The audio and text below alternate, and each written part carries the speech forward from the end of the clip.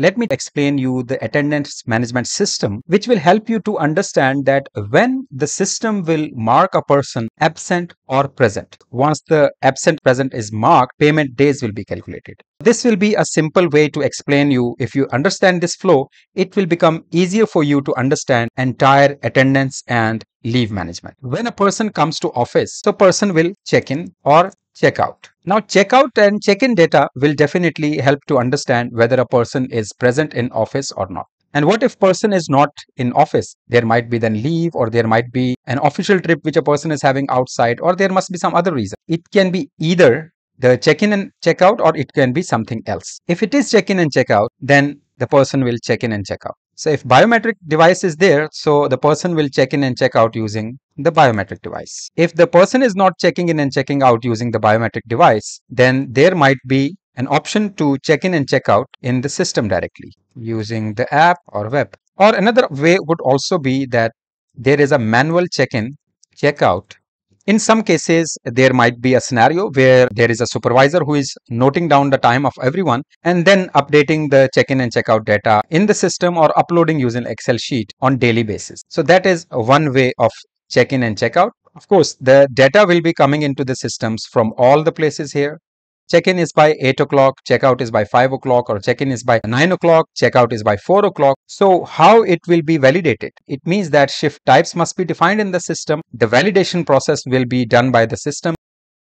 These are user-related tasks, or this is a script task. Script will be validating check-in and check-out. Here also will be another validation, which will be holiday list validation, which means that if an employee has not come to office Saturday, Sunday, or whatever public holidays or declared holidays are there, if the employee is not in office on that day, the script will validate that. So based on that, the system will mark the attendance. So this is one way of marking the attendance. But if you remember, person is not physically coming to office, or person has not been able to check in and check out, or person has come late or has left early. So because of validation, the day will be marked as present or absent. If a person had some official commitment outside, person could not check in during the time allocated, that person has to go through the attendance request. So once the attendance request is approved, so the person will be immediately marked as present. With this validation process, person gets automatically marked. Of course, if a person is automatically marked absent or present, system will not allow to override this. That is the reason we make a delay here from the validation process till the system marks automatic attendance.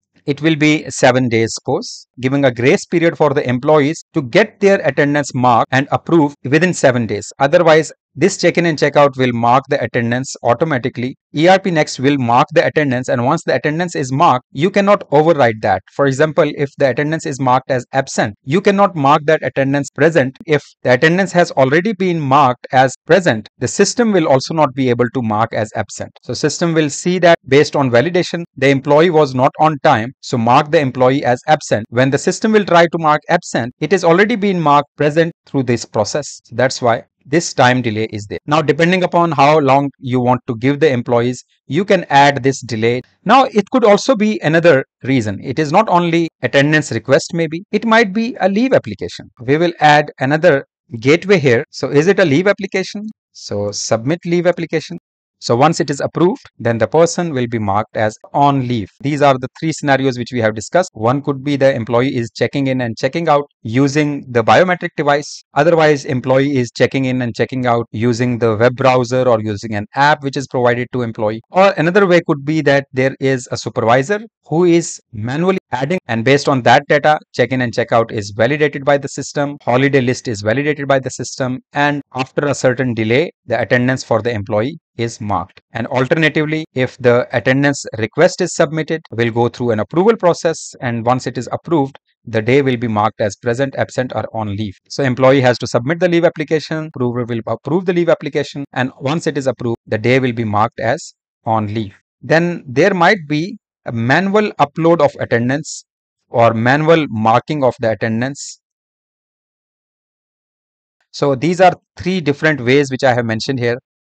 And based on this, of course, as I mentioned, that the attendance will be marked. One method is check-in and check-out, and if check-in and check-out is not there, another way could be the attendance request or leave application or manual upload attendance. From all of these four different options, the day will be marked either as absent, present, or leave. If you have understood this entire flow, it will help you to understand the attendance management and leave management within any ERP system or any attendance management system. So let us move to next lecture and understand how it can be done using the software.